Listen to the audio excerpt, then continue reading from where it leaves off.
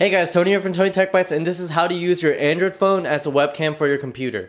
So I'm going to be using a Windows computer for this demonstration. I believe you can do this for Mac as well, but I have a Windows computer, so that's what I'm going to be using it on. So the first thing you're going to need is obviously an Android phone, and then I prefer using a USB cable because it's more reliable and it also charges the phone while you're using it as a webcam.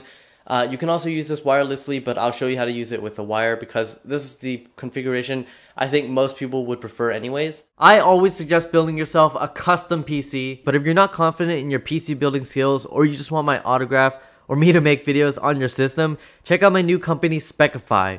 All our builds are cable managed, stress tested, and shipped with insurance in the contiguous US. Check out the website specify.tech, that's not .com, and choose a pre-configured option, or you specify the specs, we'll build it. This segment is sponsored by Specify, which is my own company, so I'm sponsoring myself.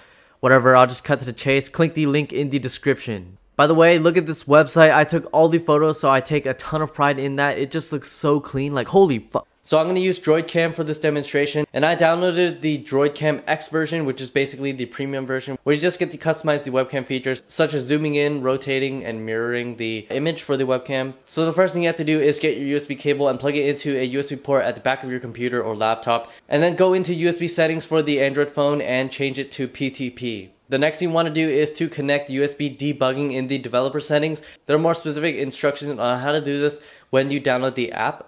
So when you use your Android phone as the webcam, you're going to have to leave the DroidCam app open at all times while using it as a webcam. Then you want to open a web browser on your computer and download the DroidCam app onto your computer, and this will show you instructions on just how to do this. So you open up the app and select your phone through USB, since I'm connecting through a USB cable. And once you locate your phone, you can enable video and audio. I just prefer to use video and then use my own USB mic for audio, but you can use your phone for both video and audio. Then once you've located your phone, you can click start, and there you go, you can use your Android phone as a webcam. So if your video happens to be inverted or just at a weird angle, you can download the DroidCam X app, which is basically a premium version for $4.99 on the Google Play Store. And it is a little bit expensive, and I just used my Google Opinion Rewards money just to purchase that app, so it wasn't really a big deal for me.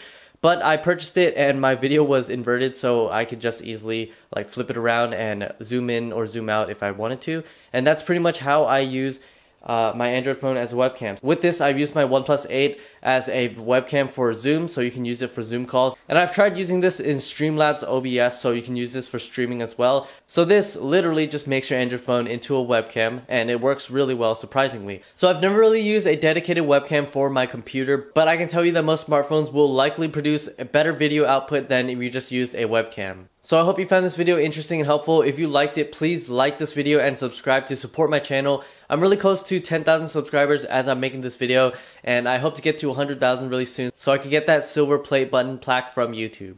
Thanks so much for watching, and also if you want to check out any links to the DroidCam app for the Play Store or for downloading on your computer, I'll link them in the description down below. And also if you want to check out the OnePlus 8, I'll link that in the description below as well, with an affiliate link from Amazon, so I do earn a tiny bit of commission from it, but it does not come at an additional cost to you.